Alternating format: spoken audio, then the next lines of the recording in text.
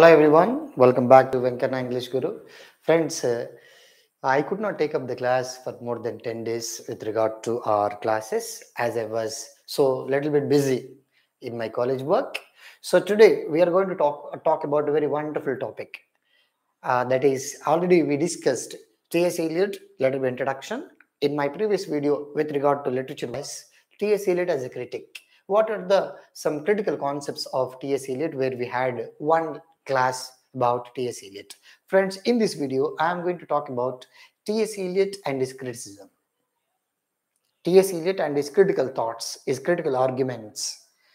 This is what we are going to talk in this video, because once you understand the concept of criticism from the perspective of T.S. Eliot, then you can read and his works and different works in a different way. Because the more you understand the mind of T.S. Eliot, the better you read the text like The Wasteland or Murder in the Cathedral.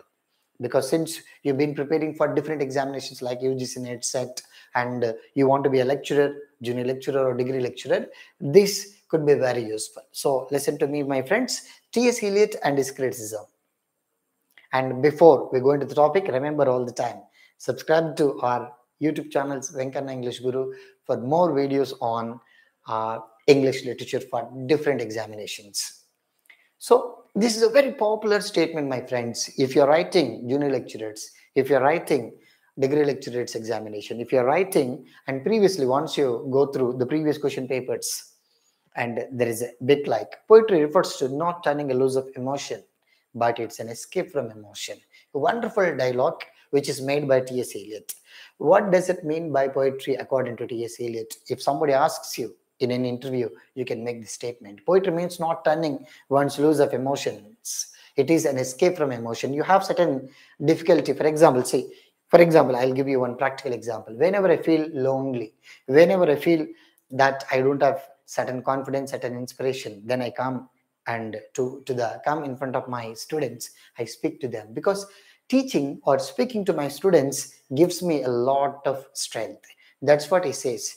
Poetry means not turning your loose emotions. It is not going to be expressing. For example, see, most of the romantic poets, they expressed what they felt, but according to T.S. Eliot, that is not the poetry.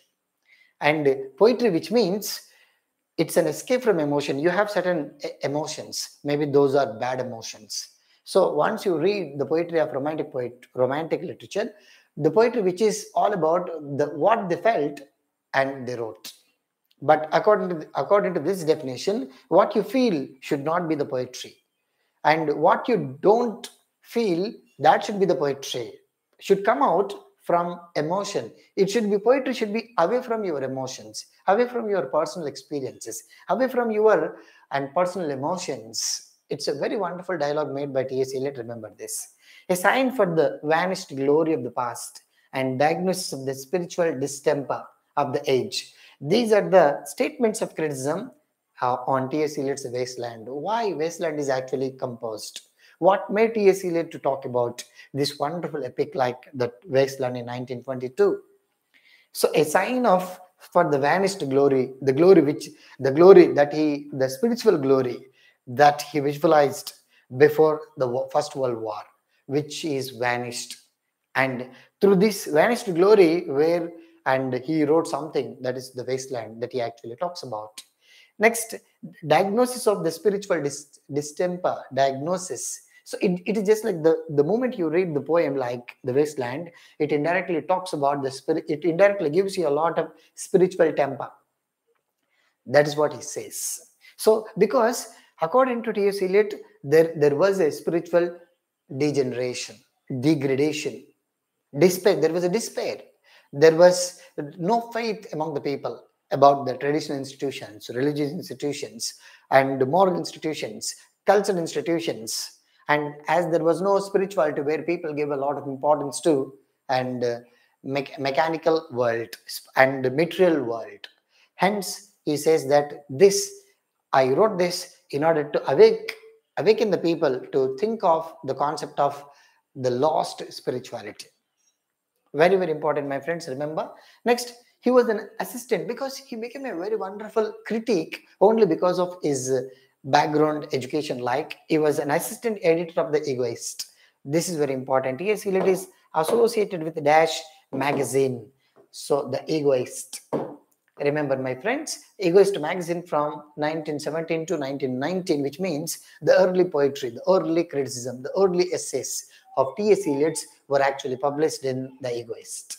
In 1922, he started the influential quarterly, The Criterion, which is very important, which ended in 1939. So the Egoist, The Criterion. In 1922, The Wasteland appeared first in The Criterion. Very, very important. So the Wasteland is first actually published in the Criterion and then the Dial. So Criterion in London, in the European world, where he was actually and he actually published. Later the Dial, and where he published the Wasteland in America in the magazine The Dial. And in 1925 joined the London publishing firm Faber and Guire and was renamed Faber and Faber. So first you need to remember what are the magazines that he actually associated with. Egoist, Criterion, The Dial, Faber and Faber. This is very important. Okay, friends? Because with regard to your examination, and T.S. Eliot published his Wasteland first in, and he was actually the first editor of, and he actually continued this, and T.S. Eliot actually published and his Wasteland in America in Dash magazine. These are all very, very popular examples, popularly given previous examination bits. Ambiguity, friends, you see, this is ambiguity. This is actually a term associated with a popular writer. We are talking about the concept like impersonality, the theory of impersonality. Friends, in my previous video, I spoke about what are the literary techniques that were actually proposed by T.S. Eliot in his life. Like we discussed, the importance of metaphysical poets, importance of Hamlet and his problems, importance of traditional individual talent, the concept of objective correlative, concept of what you say, dissolution of sensibility. And now we are talking about impersonality. The concept of impersonality, which is actually proposed by T.S. Eliot, and he made this to make comment on, to make a relationship with the concept of ambiguity. Ambiguity, this is actually coined by William Epson, and where he actually wrote a wonderful book, 7 Types of Ambiguity in 1935. And where he actually, and this is actually William Epson, T.S. Eliot, I.A. Richards, Virginia Woolf, F.R. Lewis, all these are associated with a concept like new criticism. So the theory of impersonality is connected with new criticism. Remember, he coined this word to talk about some major and to make a similar kind of similarity between ambiguity. So ambiguity, which is coined by William Epson, which means a form of reading. What is ambiguity? It's a form of reading, the way you read and the way you don't.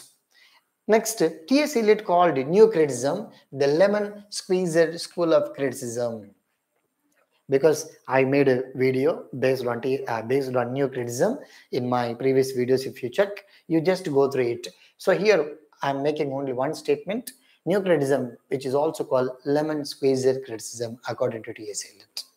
So this new criticism, where you will be able to read each and every aspect of a text or a novel or a drama.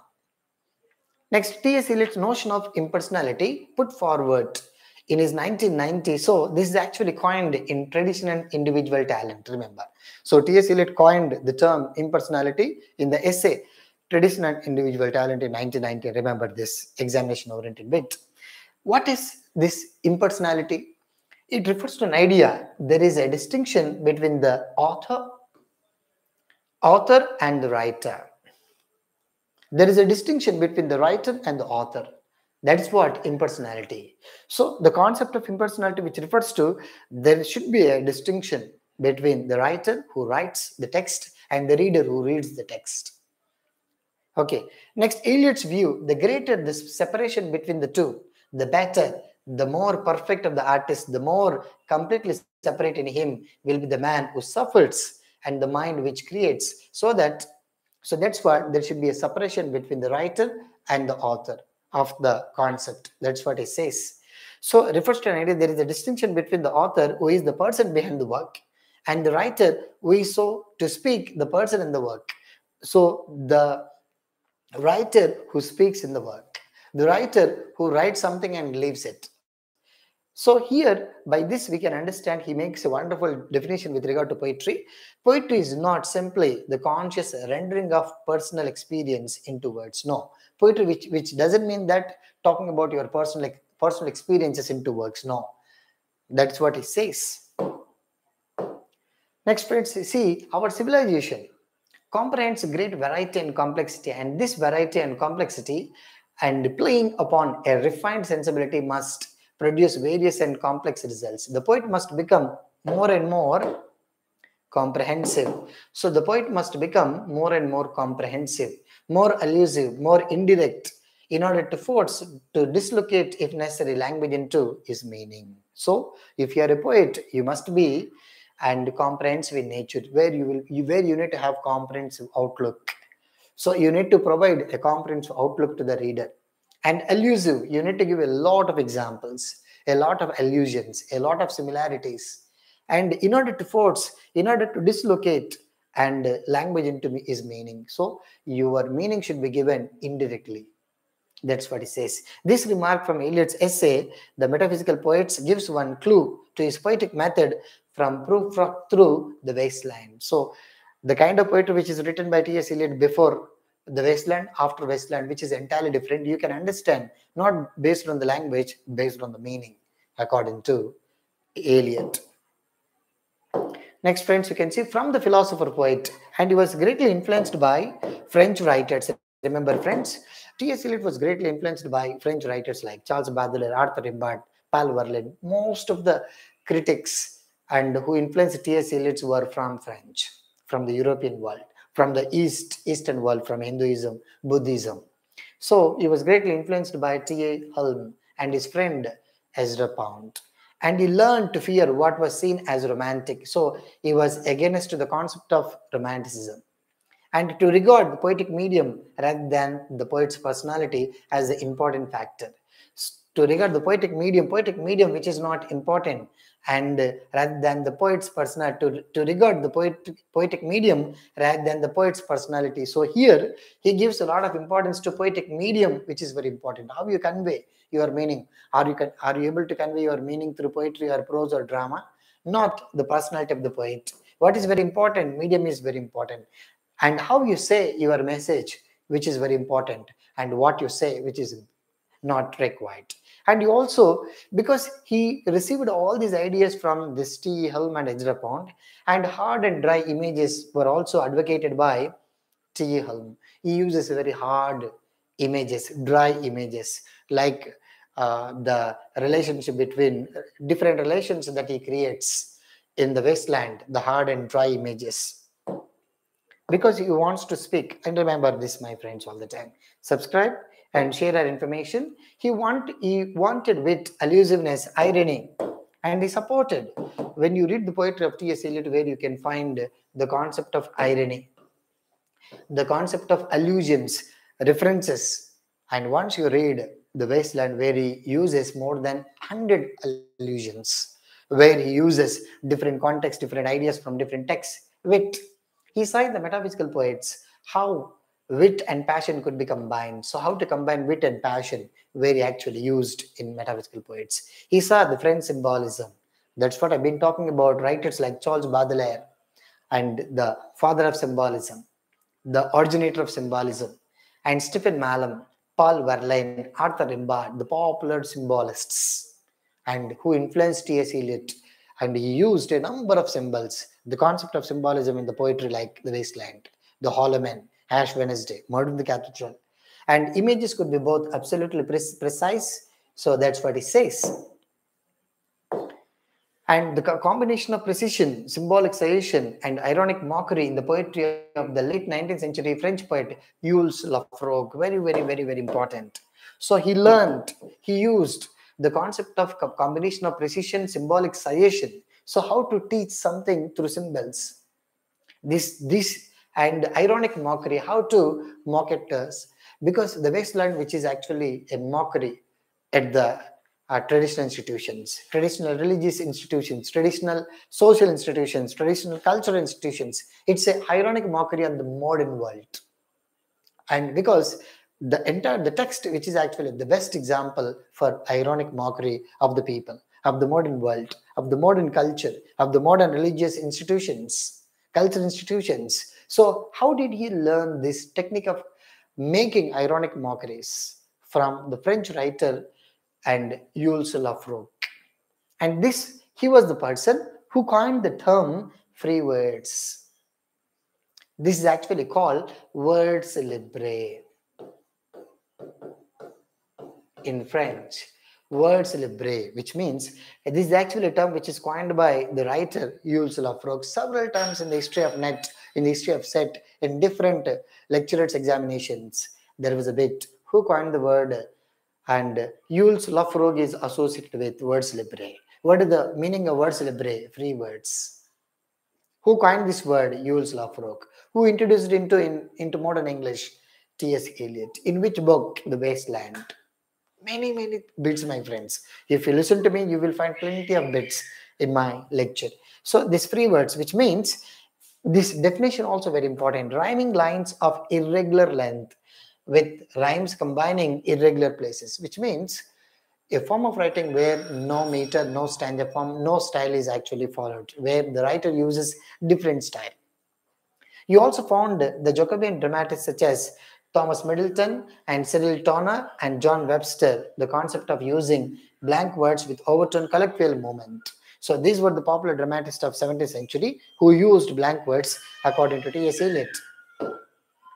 Next, friends, you can see, and Eliot, once you talk about the concept of criticism of T.S. Eliot, and he learned fluency from and French and German. He was very fluent in German and French. He studied of Western and non-Western literary and religious texts, original aspects. He read Bhagavad Gita, he read Sanskrit scripts because of his command over, and his rigorous knowledge of the philosophy is extracting critical intellects, his keen sensitivity to colloquial rhythm and idiomatic expressions that are commonly used by the Britishers, commonly used by the European world, and his ability to fuse anguished emotional states with sharply edged intellectual satire. So the concept of making intellectual satire based on and anger kind of emotions.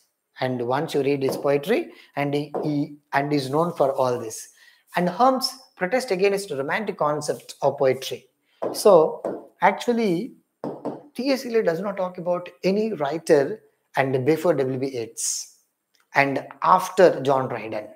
Remember, so he did not make any comment on the neoclassical, romantic, and Victorian writers from 1700 to 1900, where you don't find much criticism on romantic major poets and Victorian major poets and major writers of neoclassicism, sensibility, or Augustus age, because and he thought that, and he followed the principle of T.S. and T.E. Hulme romantic concepts, so where he did not give any priority to this romanticism. Yet for all his severity and poets such as P.B. Shelley, but he gave importance to P.B. Shelley and Walt Whitman. He adored, he praised the poetry and the revolutionary ideas of these two, one British and the other and American poet, American 19th century poet of American literature, and the popular poet of romantic poetry. And the symbolist influence on his imagery, elegiac lamentation over loss and fragmentation. So, for example, the Wasteland, which is an example for an elegy. Next, friends, Prufrock poems. And T.S. Eliot is known for the popular works like Prufrock. Prufrock presents symbolic landscapes where the meaning emerges from the mutual interaction of the images. So Prufrock, which means where you can receive the meaning by understanding the images. Picture reading, for example. So where the critics recognize the meaning of the text by looking at the pictures. And Hesiod and Dante and Shakespeare, where he actually followed. It is difficult to the modern reader who needs editorial assistance in recognizing, understand many of the allusions, the references. I'll give you the short summary of the Wasteland. And soon after this lecture, maybe my next video is going to be the short synopsis of T.S. Eliot's. So how you can understand? I designed that by reading several times. So next, searching for spiritual peace. And this is also one of the major themes of T.S. Eliot's literature, critical works. Okay, next, friends, you can see, and Eliot's early poetry was all about cultural decay. So he wrote a lot of poetry at the beginning where he actually talks about cultural decay, modern Western world. Ash Wednesday, it's a poem in 6 parts, much less concentrated in style. The earlier poetry explores with gentle insistence and mood both and penitential and questioning. So Ash Wednesday, which is all about the questioning. The aerial poems, Sweeney poems, Prufrock poems, all these are associated with T.S. Eliot. Remember, aerial, Prufrock, Sweeney, all poems. Called, because aerial poems are so called because published in Faber's aerial pamphlet. As these poems were published in aerial pamphlet, hence they are called aerial poems. These talk about aspects of religious doubt, discovery of revelation, journey of the Magi, for example, aspects of religious journey or discovery or revelation. So you discover the importance of religion at one time or the other. Next, you can see in 4 quarters, which is actually a part of 4 parts. They will ask in the NET examination, and I made a quote Bedell. 4 quarters. First part, Burnt Norton. Second, East Cocker, the dry salvages, a little getting. Remember the order. So, and Burnt Norton, East Cocker, the dry salvages, little getting. What is the first part? What is the last part? They will ask questions. You must be careful. Composed in, it's a combination of 4 poems and 4 interlinked meditations with the common theme being man's relationship with time. So, Ash and this 4 quarters, which is all about man's relationship with the time. 4 poems talk about. Eliot's blends is Anglo-Catholicism in mystical, philosophical, poetic works, Eastern and Western, where he actually used the concept of Bhagavad Gita, pre-Socratics, and the cross, and Julian of Norwich. These are the allusions, references that were actually used in the text, in the poem 4 quarters. Collection of poetry, remember, my friends. And the concept of dissociation of sensibility, we discussed this concept, Next, and he was greatly influenced by the concept of religion, where he became Anglo-Catholic in London. This also created a lot of impact on his writing. The concept of Anglo-Catholicism in religion. Okay. Next, cathedral or family reunion. And family reunion, once you talk about, this is actually a Greek tragedy, and this place, Greek tragedy, and confidential clerk or elder statesman, and where you can see these are all modern social comedies and the plays which were written. Right, guys, we'll talk about.